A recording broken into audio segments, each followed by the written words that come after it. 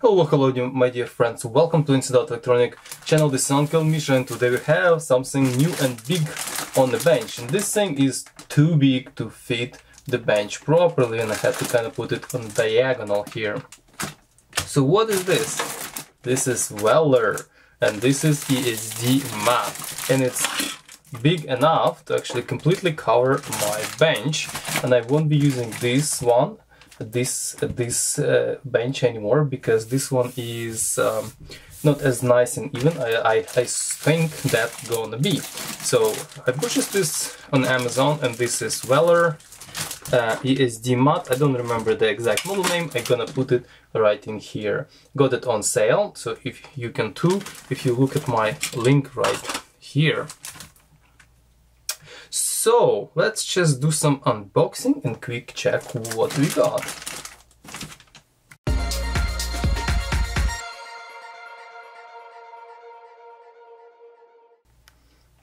Here we are. It's actually quite wrapped, and it was shipped in a huge box. I was kind of surprised. I thought this is not something I ordered, like when I got this huge box, because from my thinking, that was not supposed to be as big. I think I got this on sale because it was returned, I think, by someone, right?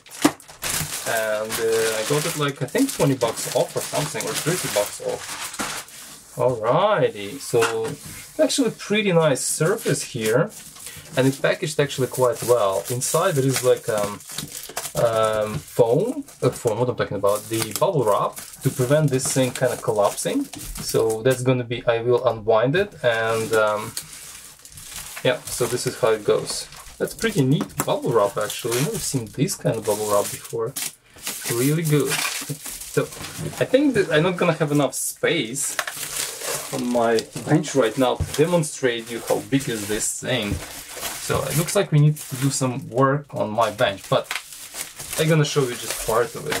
So on the back we have this nice how do you call it, anti-slip surface. It's like it's not rubbery, it's like a rubberized material. So thickness of this thing is, I need the calipers. So thickness of the mat is 2 millimeters. It's 2 millimeter thick mat. That's pretty good, pretty good. So in advertisement it says it is heat and chemical resistant. So that's we're gonna test, because it's very important when you, for example, your solder accidentally hits the surface you're working on, it's gonna make a burn mark. So I'm not even sure how this fixed mat, how much heat resistant it is. Obviously I'm not gonna purposely solder on it, right? I'm gonna use something.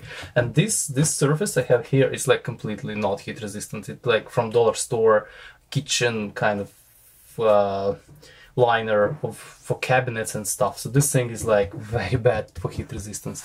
This thing's supposed to be very good. So let's see what else we got. So we got the 10 millimeter grounding tops. I think this is for connecting, for example, this mat to the other one, like cascading them. This is my assumption, because otherwise I don't understand why we need that. Or maybe when you work at your workbench, you have special tab which you connect it to. So it's an option. And oh, okay, my bad. That you can use it as I just mentioned, but I think it's more like this. It's more to connect. Is it Weller branded? No, it's like generic stuff, I guess. This is to connect this guy and this guy, and that's pretty much it. So in this iFixit brand, it's obviously they are interchangeable, which is actually pretty cool. There is two things which I like actually more. Here is going to be probably, it has the banana plug, and it has also the wrist strap, which is actually cool. So banana strap can be connected to some kind of grounding post on your workbench. So yeah, but because these guys are 10 millimeters, they are interchangeable, so I can use this one in on this mat as well. So nice. This is what it comes with. Obviously this resistance, I think, has to be 1 mega ohm resistor right here. And actually I can double check that. Where's my multimeter? Just sitting right here in this big mass. So this big mass gonna be changed soon, because I'm thinking to wait, what am I gonna measure resistance between?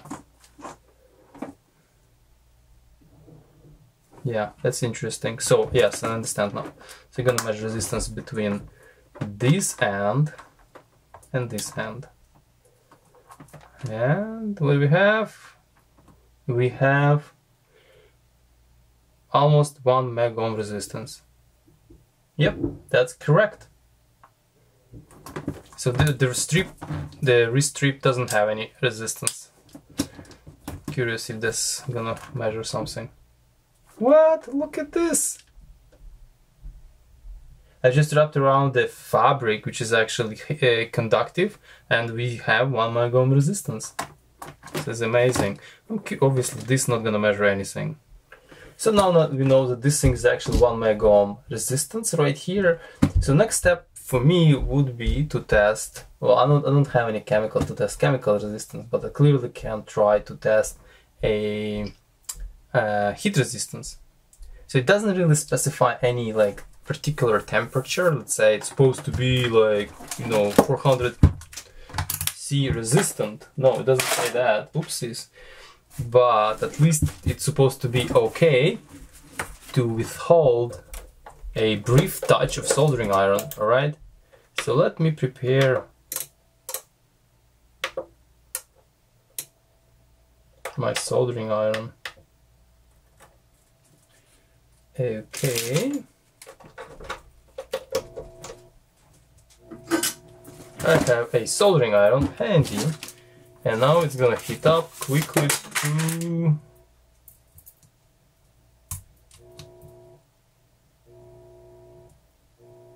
400 C.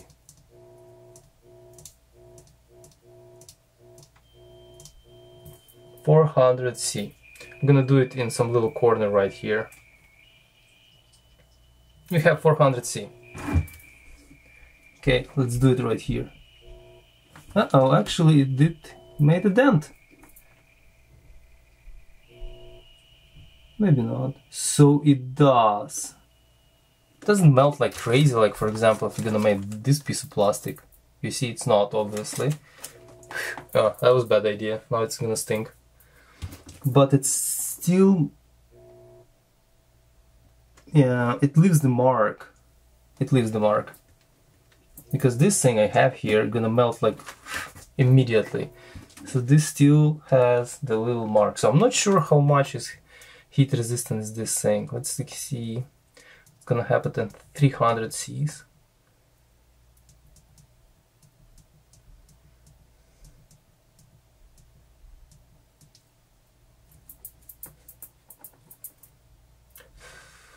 I didn't prepare a little something with water. Okay, we can clean up. Nice and shiny. This is actually genuine Haku. Okay, we have... why this stupid thing shuts down all the time? 300 C. Okay, let's do it on the...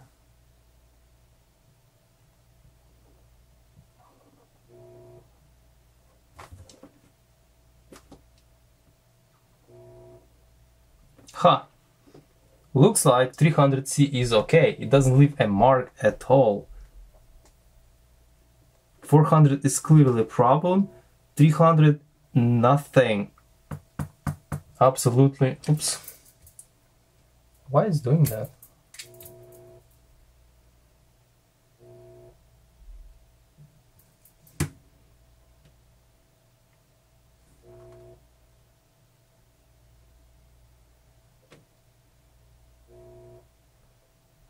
Not at all.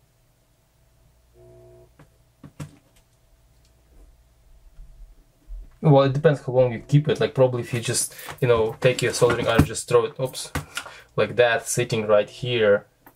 But, alright, so I'm not gonna go there and figure out the, like, what is the exact temperature we start melting this ESD mat.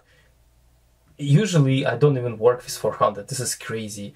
300, 325, that's tops, even though I try to I tend to use the lower temperature as possible. So if this thing withstand 300 just touching like this, that's pretty darn good. For me at least. Like, what do you guys think? It is good temperature resistance or not? I think it's good. For my purpose, it is. Obviously, it's not.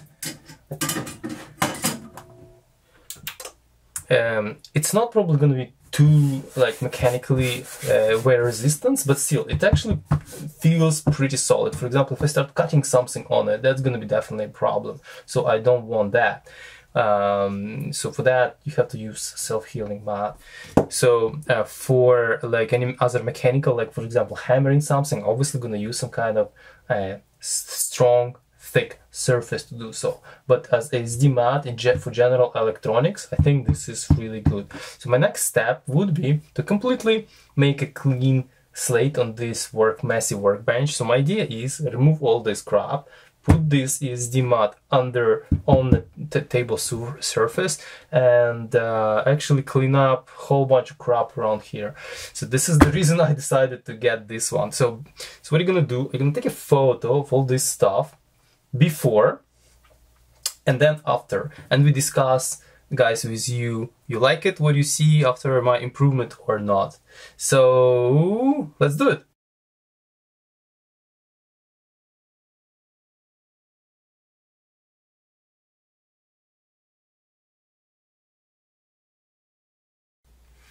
So my friend, that's been a while, and now I have new bench. As you saw the wide angle photo, it looks completely different. I have new lights, we have IKEA pegboards, all tools are now placed on the pegboards, and I have soldering iron here. Now it's right-handed because I'm right-handed, so it's on the right side, it's much easier. New light require completely different white balance for the camera, but I think I did it okay. So this kind of proper skin colors and things like that.